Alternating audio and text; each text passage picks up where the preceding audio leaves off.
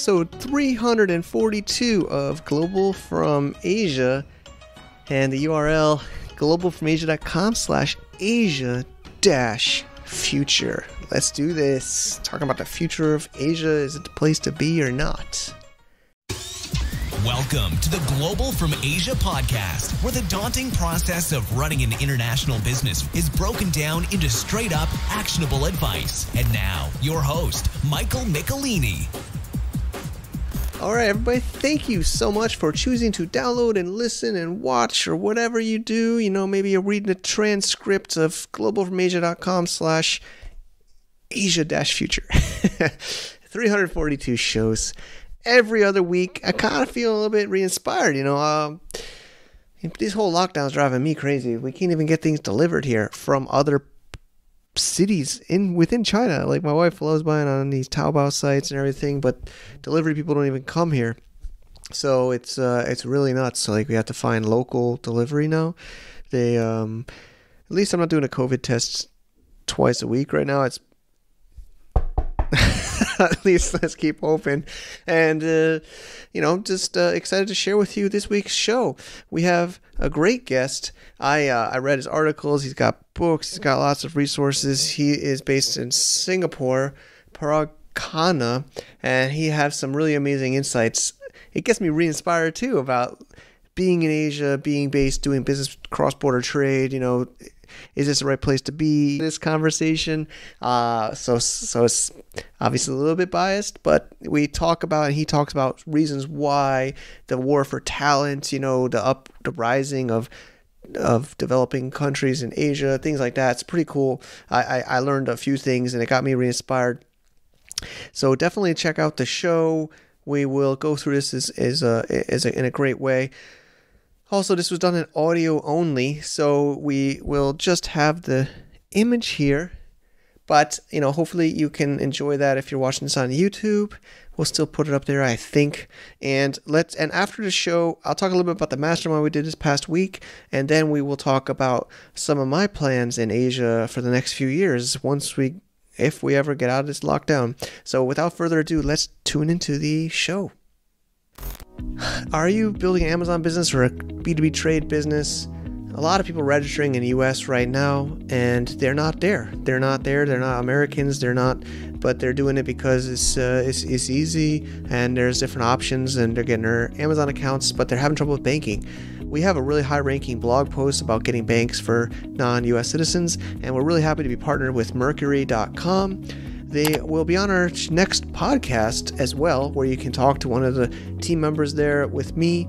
But we also give you a cash bonus on certain conditions, as well as we get a little bit of benefit too at globalfromasia.com/Mercury, or our full review with a video tutorial that I made at globalfromasia.com/reviews/Mercury. Thanks again, Mercury. And if you enjoy the show and want to support, sign up with that link, and I thank you in advance. See you soon. Thank you so much for joining us today. This is Mike Michelini here at the Global from Asia podcast. And the topic today and the guest today is very suitable. Actually, he's recommended by a listener, Parag Khanna. Parag is the leading global strategy advisor, world traveler, and best-selling author.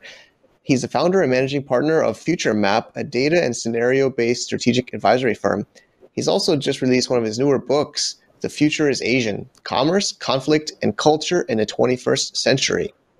And he's also an author of many other books very relevant to, what's happening in the world, and he's contributed great articles, and it's really a pleasure to have Parag with us on the show today. Thanks for being here.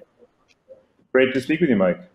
Yeah, I'm really happy. I mean, our show name is Global from Asia. We started this in 2013, actually, as an audio podcast, about Hong Kong. Originally, it was purely more around Hong Kong business structure, and then we've grown into cross-border trade and e-commerce from Asia.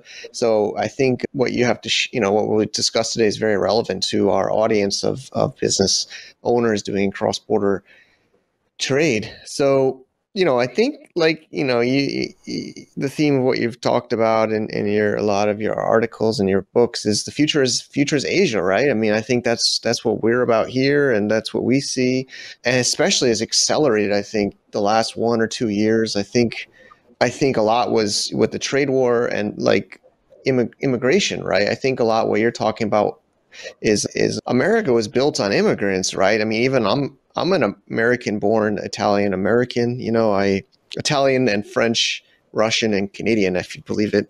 So most Americans are immigrants, but nowadays it seems like walls are going up, right? I mean, that's basically the theme of what's happening. Well, that's part of it. I mean, in terms of just demographics, leaving aside immigration as such, obviously the Sure. present is very Asian, not just the future, because half the world population lives in Asia. And that's the gap between Asia and the rest of the world will only grow because Asia's population continues to grow while you have demographic stagnation in the West. And you actually have a pretty steep drop off in fertility in the Arab world as well. Much of the Arab world, by the way, is in geographic Asia. We can come back to that later. When it comes to immigration, most Asians travel and do business and are tourists and migrate within Asia. But of course, Western societies have benefited massively from Asian immigration. If you take Great Britain, of course, which has a sizable South Asian population, that really ramped up after the independence of India and Pakistan in late 1940s. In the United States, it was the Immigration Act 1965 that opened the door to waves of Chinese and Indian migrants. My family moved to America in 1983 when I was a kid, so I'm myself an immigrant to the United States. And over the last 35 years, I've watched the South Asian population of the United States absolutely balloon. You have roughly 3 million Chinese Americans today, 3 million Indian Americans, and obviously many, many other Asian populations. Of course, you know all the headline stats about the percentage of Silicon Valley that is run by startup founders who are Asian. Of course, the medical profession, pharmaceutical, you name it. So many business sectors really depend on those immigrants. So the question that I've been raising, or that I raised in that book, but it's much more a theme of my future work, is the kind of war for talent, because we actually have a finite human population and a finite number of livable, desirable places, both politically and economically, socially, environmentally. And the question I've been raising lately is, well, where are those people going to go? Is the flow still from east to west? And what I found, and this is a term that I used in the Asia book, I called it American Asian. So I grew up as an Asian American, and the term American Asian doesn't exist. I coined it, and I coined it because I'm an American who moved back to Asia. And I was like, wait a minute, I'm not an Asian American anymore. I'm an American Asian. And what I found here in Singapore and Hong Kong and all across the region, even Indonesia, Vietnam, is throngs of Asian Americans who have never lived in Asia. They were really born and raised in the U.S. like you, and they moved here for the first time because it's become the land of opportunity, because of China's growth, because of innovation across the region, fast-growing markets, all of these reasons of quality of life, adventure, high salaries, whatever the case may be, have lured so many, created a whole new caste of American Asians here in the region. That's something that I do deal with in the book. Okay. I like that, American Asian. I think that's me, huh? And you. Yeah. Yeah, for sure. Yeah, I mean, my quick story, I think listeners know, I moved here in 2007 to China because of the sourcing from factories and e-commerce, and didn't think I would still be here, but married with kids now, a Chinese wife and 5-year-old and 7-year-old, and still here. But yeah, it's just there's more and more of us for sure. I mean, just like with this show and with what you're doing, and like you said, the opportunity. So, I did want to touch a little bit about the old way. At least I considered it, like you said, the 1940s in UK, 1965 in the US. It's interesting to have those dates. I didn't have the dates before, but yeah, like you said, that used to be east going to west, right? Like Asia moving to America or the UK or the Western world. But I think that they are starting to want to stop that, right? I mean, I talked to a lot of even overseas students, overseas, like we mentioned Silicon Valley, but the policies and, the walls are going up. So I don't know if you want to touch on a little bit of, those are pretty big headlines like you mentioned too, but I don't know if you want to give us some insights of your perspective. I would say the key words there around walls going up, populism, protectionism, that kind of thing. We in the Anglo-American media, we talk about those things as if they are universal phenomena. Trump and Brexit occurring in the same year. And, again, as if they are global tidal waves. But the fact is, again, the majority of the human population, most countries of the world, most people in the world live in societies that do not look like America and the US, neither in trade policy or in politics. And yes, you have nationalism, but you have also a lot of pragmatism. You have long-term vision that governments are trying to implement. You have more technocratic governance, which is a theme I develop in the book quite a bit when describing Asian political systems, because they may be democratic or they may be authoritarian. In fact, more people in Asia live in democratic countries than authoritarian ones. And I think that's very important, obviously, for people in the West to understand that when you look at Asia, you shouldn't just see China. Yeah.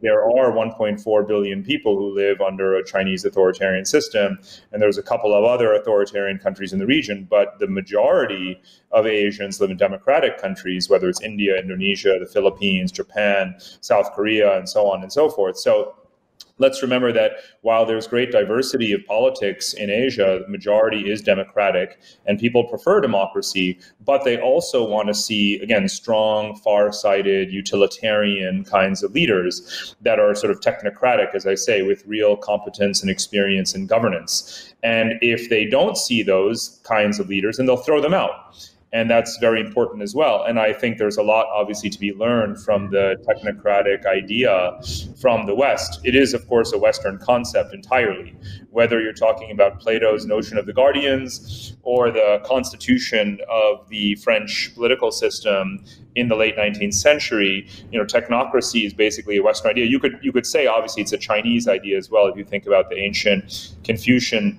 Mandarin system for public officials. So, it's actually kind of a sensible global framework in which to look at things. But just getting back to your point around politics. So, when we say walls are going up and protectionism and borders and so forth, well, obviously that's not true of the largest region of the entire world, because here they just ratified the Regional Comprehensive Economic Partnership, which is the largest trade zone on the planet. So again, we have to remember that we don't live in one world by which, kind of American and British politics dictate the system to the rest. It's really being flipped on its head. And I started making that case, about 15 years ago in my very first book. But Great. This book is kind of the time, kind of the sort of pulling all of those threads together. Exciting times. Yeah, so let's focus on like the future. That's what you're working on now, and you're talking about the future is Asia. I'll be honest, I literally just had a phone call with a friend yesterday just saying I should go back to the US. Things are getting a little bit crazy here, it's safer there. I don't know, a lot of my friends seem to think that, but I don't want to get too personal, but I'll just say Asia. I won't say maybe mainland China or not, but I might have more outside China plans. But, I plan to stay in Asia. That's why the show is called Global from Asia. I think you and I are a similar wavelength with the opportunities here.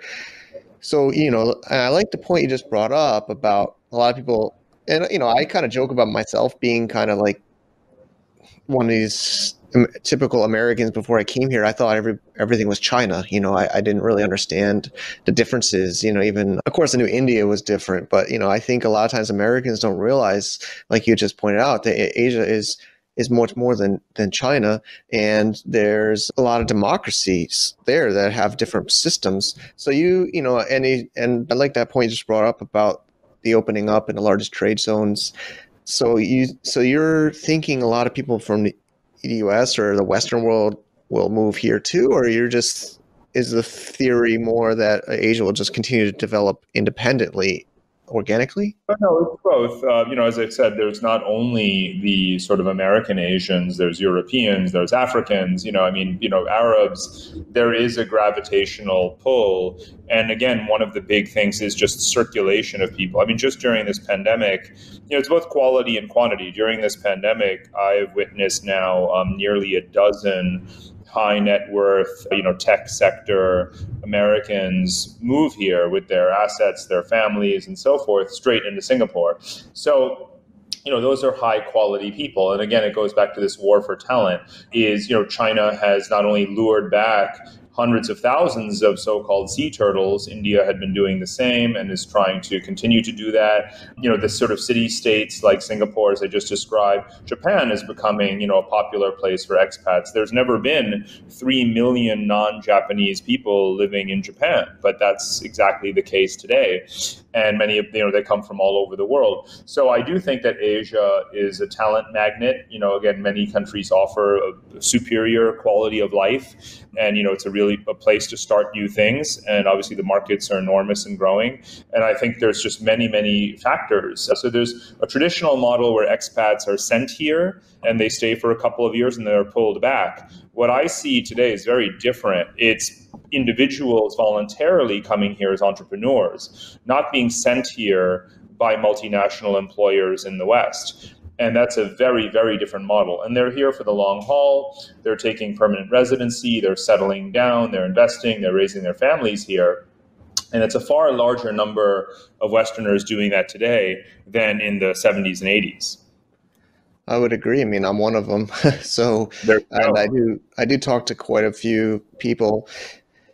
I think one of the hurdles, I'm not sure if you have any insights for parents, but you mentioned also families. I think that is one of the bigger challenges. A lot of times the traditional expat would leave, or they would have the big packages, so their big corporate companies would pay for their kids' school, But I think school is one of the bigger challenges, I think, for foreigners in any country. I would imagine going either east to west or west to east.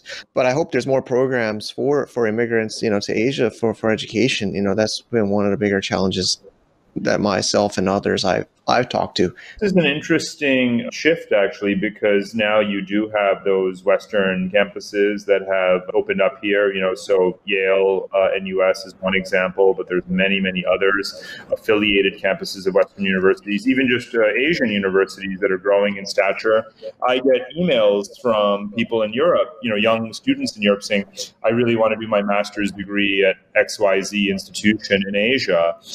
Can you help me with that? One of the first times I started kind of tracking this theme was when I went to lecture at Tsinghua in Beijing in their master's program of international relations, and I was expecting to see an audience of all Chinese students, but they had just launched their English language master's degree. So it was a very kind of diverse audience in the auditorium, and I was like, wow, these are American or European kids who could have done their master's degree at SIPA, at Columbia, or Georgetown, in the MSFS, or Johns Hopkins SAIS, or the Harvard Kennedy School, or Princeton Woodrow Wilson School, but instead they came to do their master's in Beijing. And that was really a kind of eye-opening thing. And that was, again, about 14 years ago, right? Now, obviously, when it comes to China, there's been a lot of volatility in the foreign student population because of COVID and, political sensitivities and so on. But I'll actually, as a reminder, this is someone I quoted, actually a sort of a university official in China who I spoke to recently. He said that, the numbers of Americans are, of course, down, right, recently, other than, perhaps elite programs like Schwarzman Scholars or whatever. But he said, the number of students from BRI countries is way up, right? And as you and I know, that stands for Belt and Road Initiative, talking about, dozens and dozens of countries across maybe mostly the rest of Asia, the developing world. But the number of overall foreign students in China is strong because they're coming from the rest of the world. So the fate of Asian or Chinese higher education does not depend on whether they attract curious, backpacking Americans or even young American scholars. It is about training the next generation of leaders, wherever they may come from around the world, and the countries with which Asian nations have strong or growing relationships. Agreed. Yeah, I mean, as an American in China, I get these warnings from the embassy like weekly nowadays, and it is pretty nerve-wracking. I joined a webinar with the U.S. Embassy about Americans in China. I think it was around Christmas. It was a Christmas party. But yeah, I mean, it's definitely unstable times for sure these last couple of years, and we'll see what the new policies in the West, in America, do for the future. But yeah, I would agree. It's definitely more like, like BRI, Belt Road Initiative, or non-US people are moving to Asia or China. It's pretty fascinating though, the all English language master's program in Beijing. I've seen others go there for Chinese language or immersion program, but that's pretty insightful. I wasn't aware of that, but yeah, I mean, I do think that there's been this shift of Asia countries learning that Westerners or foreigners want to live in their country long term. I think, Thailand's another hotspot of, digital nomads or, entrepreneurs that want to spend time there. And I think they're working on longer term visa programs for these kind of digital entrepreneurs. What kind of immigration tips or insights or information would you like to share with us, for people looking to make this move and follow this new trend? Well, a couple of things. I mean, I think this is pre-COVID. The pre-COVID period featured, governments being more confident in wanting to attract foreign investors, right? So as their passports became more globally viable, as their expat communities grew, as they searched for entrepreneurs and talent and investors, many countries, again, Thailand, Indonesia, many, have streamlined immigration, right? But not only to harmonize regulations amongst themselves, because that's been called for in the Asian integration process, but also obviously again to recruit global talent.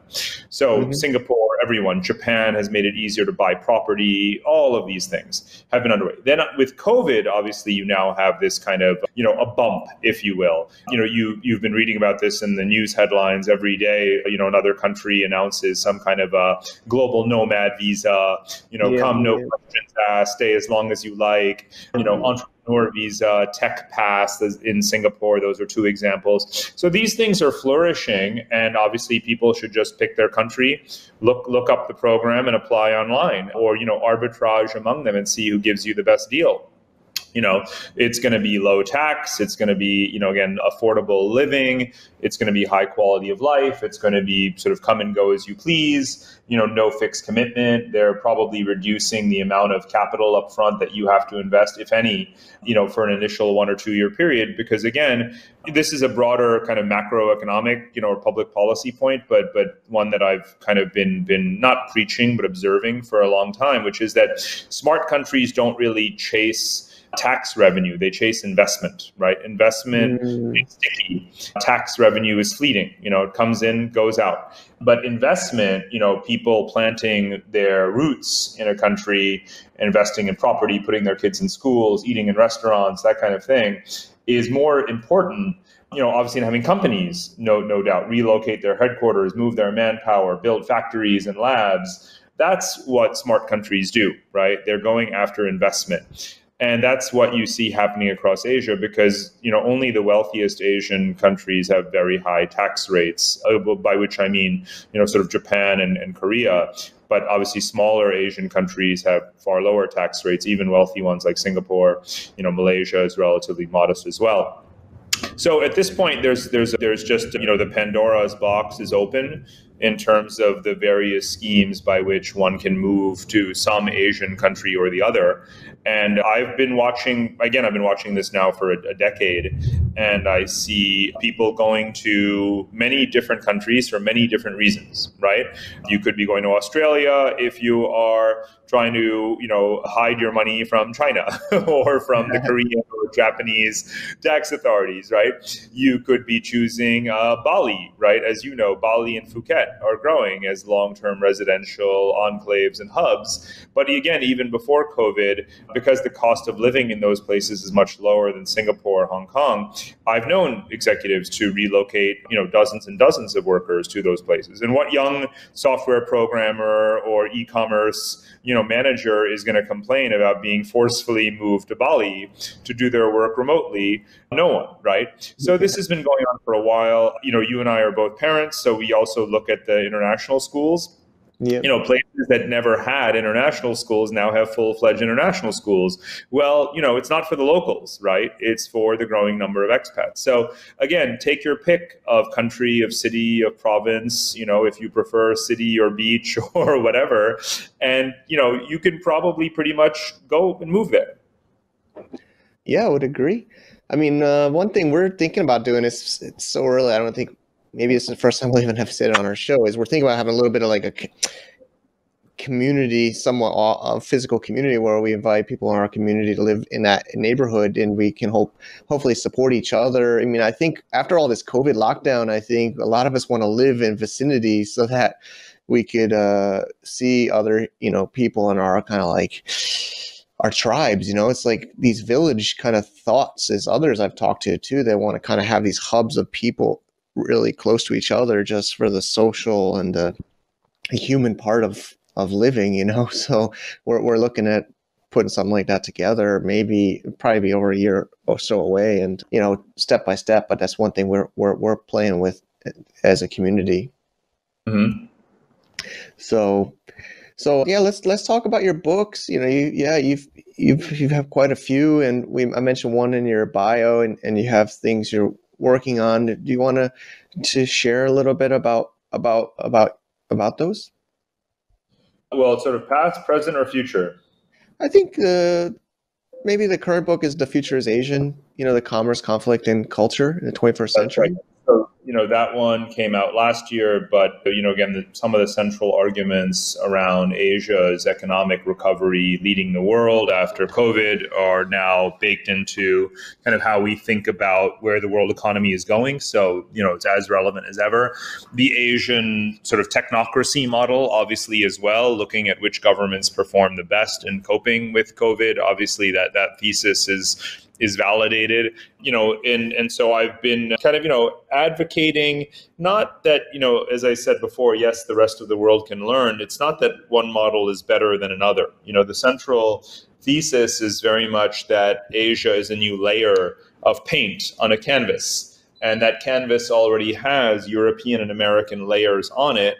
And when you paint another layer on a canvas, you don't wipe out the previous colors, right? The colors blend together. And that's really what's happening in the world today. And obviously, it's not a short-term argument. So COVID only accelerates and strengthens the argument, but we're talking about a decades-long process. Every region of the world, as it rises, has its sort of moment in the sun where the stars align, where you have young populations, you have industrialization, public investment, you have innovation, and education strengthening, and political stability and geopolitical stability. All these stars have been aligning for the past, say, 40 plus years in Asia, and they're going to continue to. It's not going to stop tomorrow, right? It's obviously not going to stop because of COVID. It quite frankly, and this is where the book is very geopolitical, it's not going to stop even if there's a war, right? You could have war over Taiwan, war in North Korea, you could have a war in the South China Sea, war between India and China.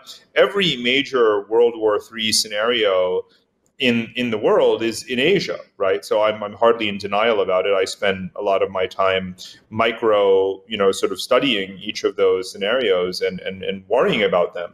However, Asia is not Europe, right? It's not like Europe in 1914 where you have a conflict in one place and there's chain reactions and escalation and the whole continent is engulfed in war.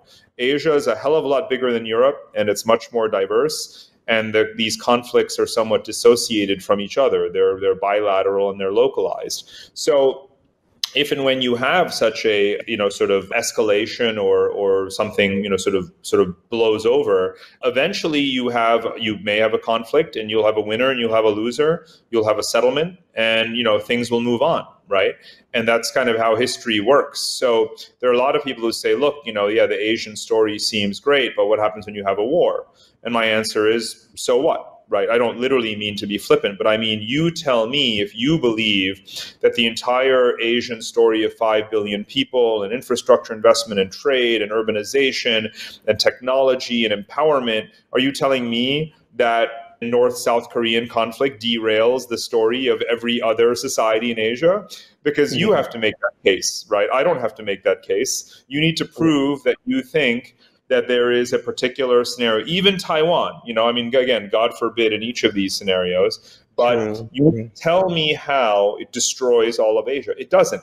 And the sad truth of kind of global history is that, you wouldn't have the European Union today if you hadn't had the horrors of World War I and World War II. right?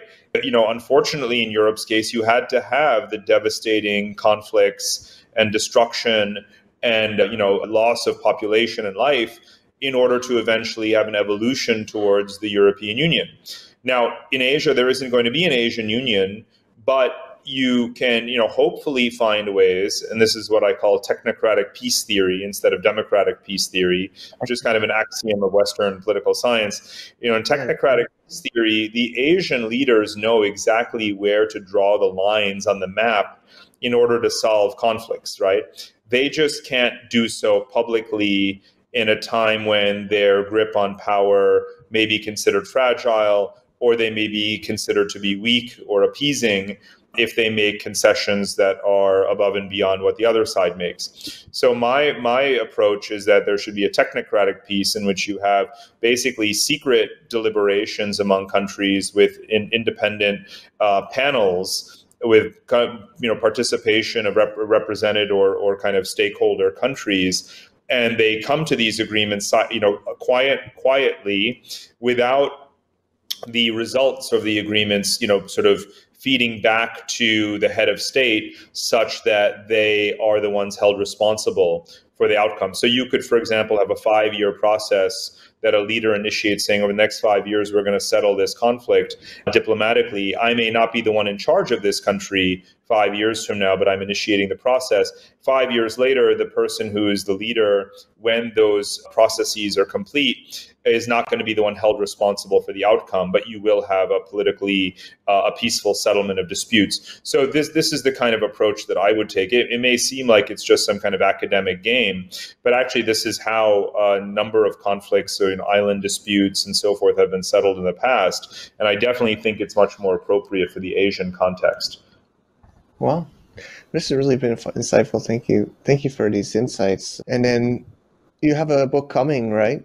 You want to share about what's coming, how people could find out more?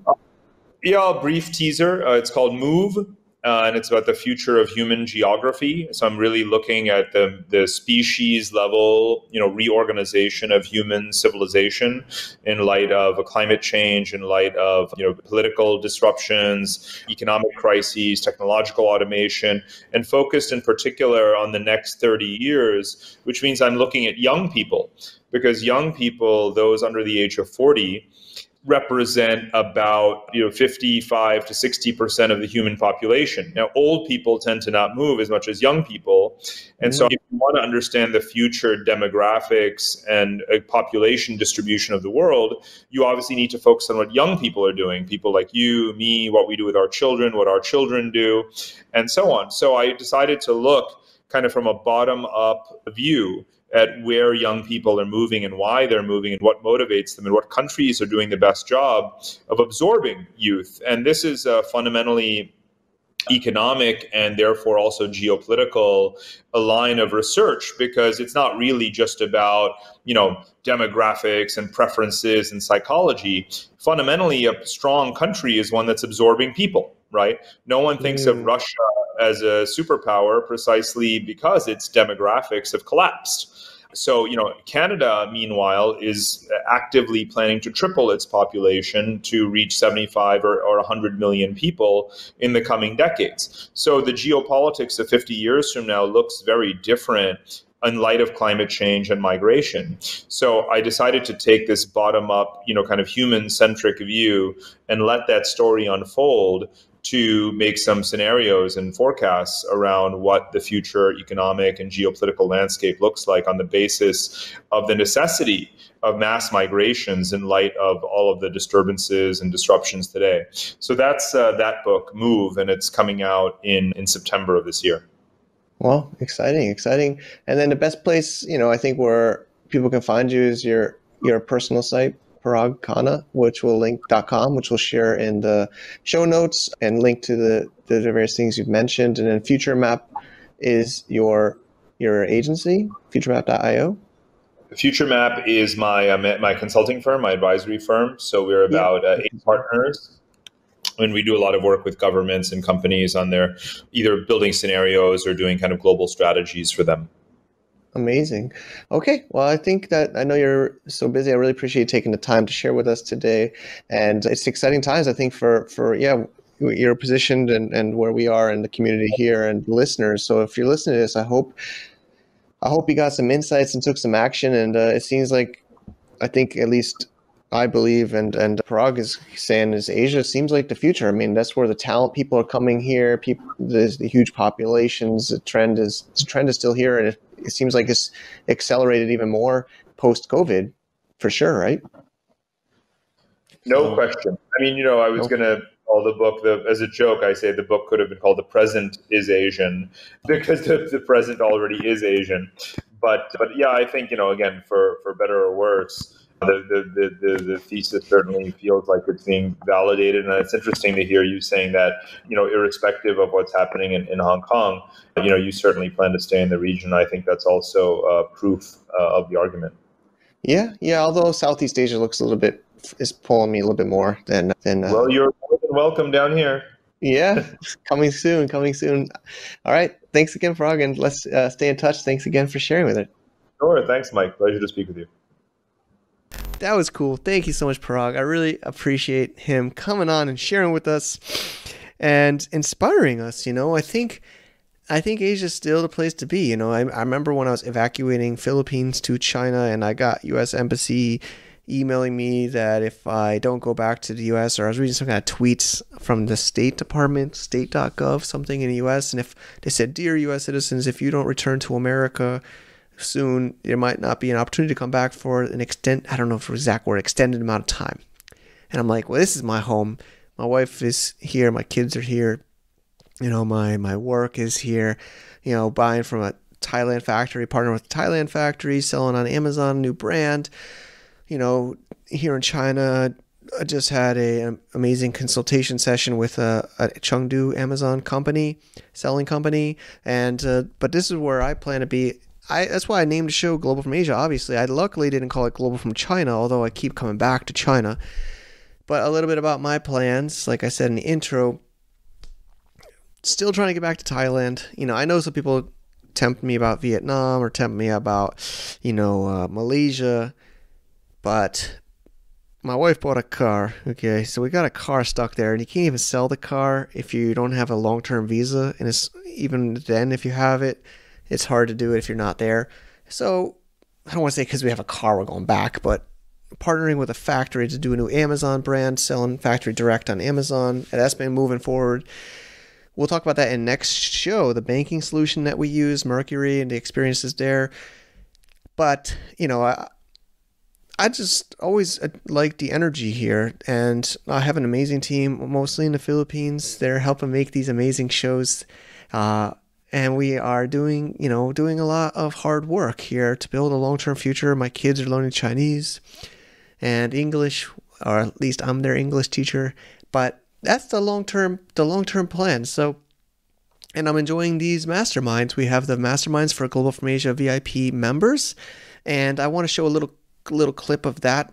We'll add that into the end of this video. We also have independent parts of that, but I want to show some highlights of what we learned and what we did in the last mastermind, which is members only. And I hope you are interested to join us for future ones. So I think that's it for this week's show. I will see you in the next one. We already recorded it. It's going to be in 2 weeks' time with online banking US without having to go there, without having to have a US citizenship. So, and some strategies and sites and other options for you. So I'm really excited to do that one with you next week. Until next time, thank you so much. If you're in our membership, see you at the mastermind. If not, see you on the podcast in 2 weeks. Now let's do a recap of this past week's mastermind session. Take care. All right, so just wrapped up 1 hour session here. January 19, 2020.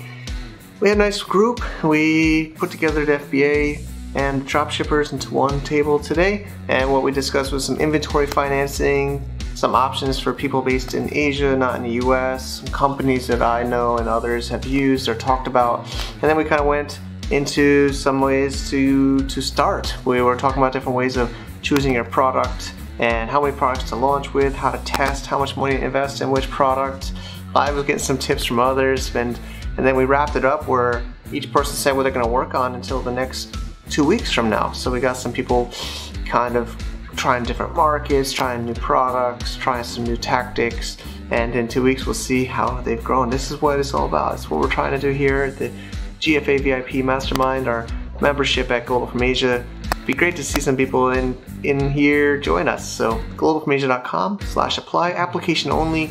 Let us know what you're interested in, and hope to see you on the next one. Take care.